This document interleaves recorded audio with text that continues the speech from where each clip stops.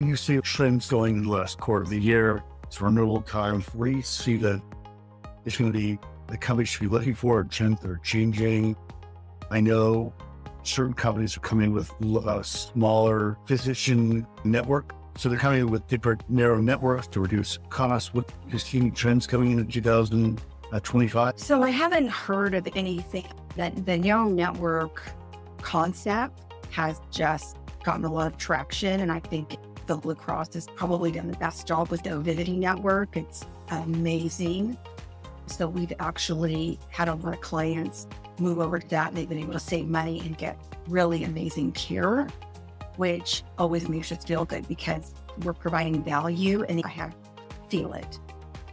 For 2025, I'm not hearing of any major network changes other than building on what they currently have in place. Do you see any new plans or strategies that companies should be aware of? There may not be taking advantage of.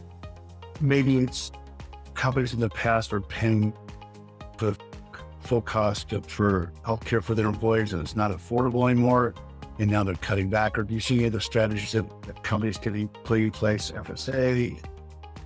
Yeah, interesting enough, as everything continues to go up, the costs of living, benefits have been increasing.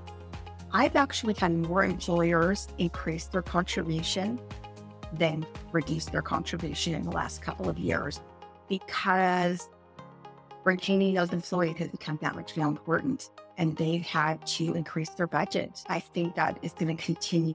We're going to see employers keeping their contribution the same or maybe even increasing, maybe strategizing tiers, managers and above.